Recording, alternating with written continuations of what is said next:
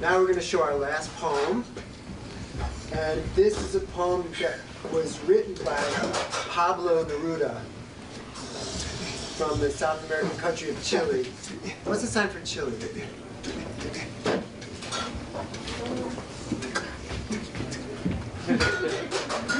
It's a really beautiful poem. It inspired me. I showed it to Kenny. I checked it out. I thought it was great. So we decided to steal it. We chopped it up, mixed it around so you can't recognize it. Perfect time. And now we're going to show you what we came up with. This poem is about the conquistadors coming into the New World and the cultural clash that ensued. It's also about language.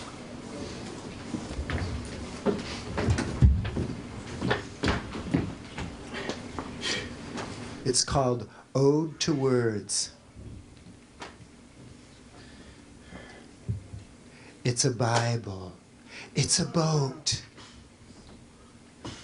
Blowing dust on the waves. On the waves.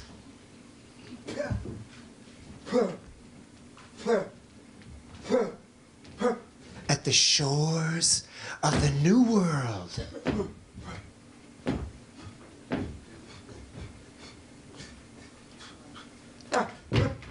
It's a palm tree fully laden with coconuts dropping down.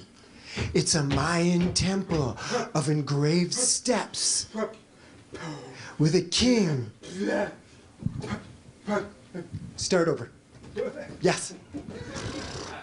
You skipped too many important things. Yay! He screwed up!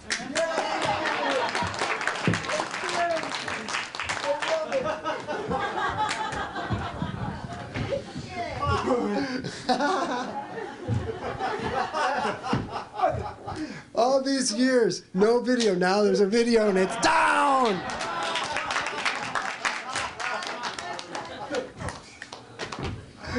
Oh, it's great. Okay. Take two.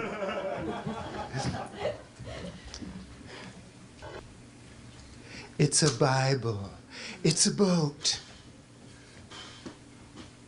Blowing dust on the waves. On the waves.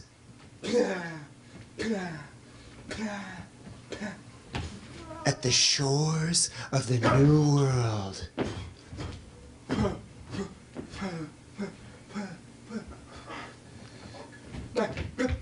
It's a palm tree fully laden with coconuts dropping down. It's a Mayan temple of engraved steps. A snake of stone. A macaw frozen in flight. A man screams, and at the top, standing, amongst poles of flames reflect the Mayan king, the king in his ceremonial headdress.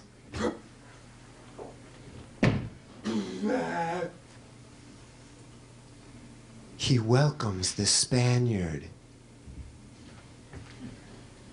And then he summons off of the rock a Mayan sun. Rays, hair and beard rays. He gives life to plants and they breathe together. He summons off of the steppe the birth of a Mayan woman. Hair, breasts, belly, cervix. She gives life. And then returns to the womb. He summons a Mayan temple with a king and a crown with a sword in prayer. He gives blood.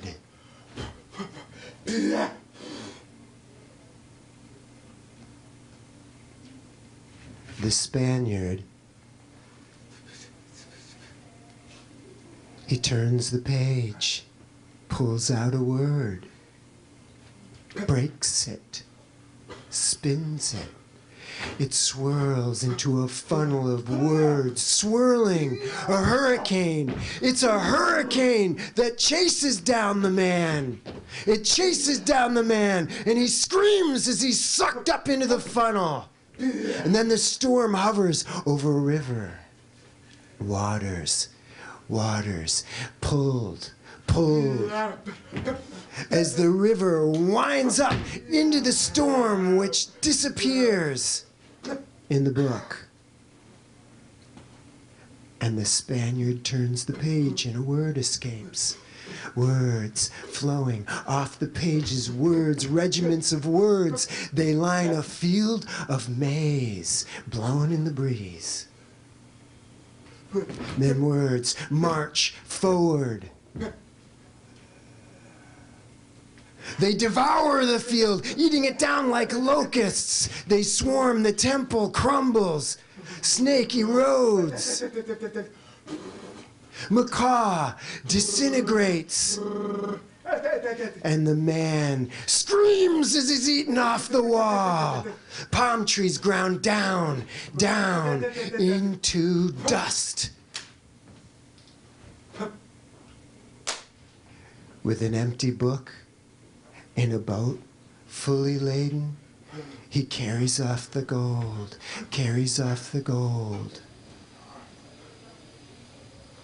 leaving behind desolation, rubble, and a cross. But from underneath a broken rock is a glistening. It's a word. He breaks it, tastes it, shares it. A word cracked as a rainbow. Grammar, when stretched and wrung out, forms a school of fish, a bullfrog. A word caught. He peels it and then grates it down into a dust and breathes it in. Sentences like spaghetti slurped up. Punctuation points picked off like grapes. Water, refreshing, ASL. It's a fruit. The juices form a lake, and he licks it. Questions, answers, sex, sweat. It all goes into the broth. It's a painter and his portrait. A forest of trees. Brush, undergrowth. A red-tailed falcon.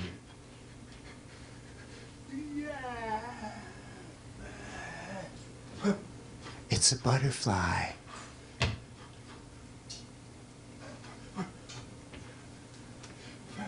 A tree.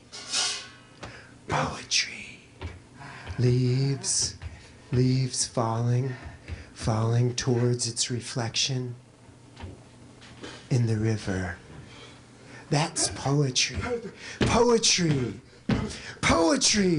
It's the Bombay doors opening. It's the mushroom cloud eating away hair, skin, teeth, bones. He's gone. Words. And he carries off the gold. He carries off the gold. Thank you.